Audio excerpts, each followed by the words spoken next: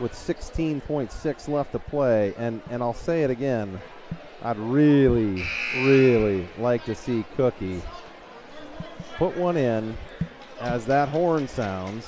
And then I'd like to see all of those kids dressed in white make their way onto that floor. Maybe I could get this. And when that happens, you better video. Well, Pierson inbounds. Here's Marshall with 14. He's going to have Sterrett in his pocket. He's going to cross him over and look to find Haynes. 3 seconds left. They're not going to get a good shot. Cookie from deep.